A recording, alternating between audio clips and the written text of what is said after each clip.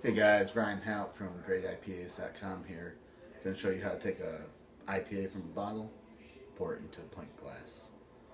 First thing you're going to want to do is make sure you have a nice, clean pint glass. You don't want crud or other junk getting in there and fouling up the flavor. For mine today, I have one from the Tomilowitz wedding. Thank you, Megan and Adam. For my beer, I've chose Sierra Nevada. Their seasonal celebration ale. Great beer. Highly recommend it. So what you're going to do first is you want to take your glass. You want to put it at a 45-degree angle. Now, I don't like to touch my glass with my bottle, so without touching it, I'm going to use my bottle. I'm going to pour it. I'm going to aim right around here for the middle section. Now, as I pour that, I'm going to wait till I'm about halfway done. I'm going to turn my bottle to 90 degrees and pour right into the middle.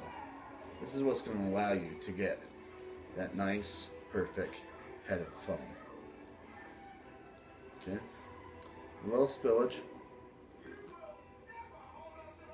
Take a sip.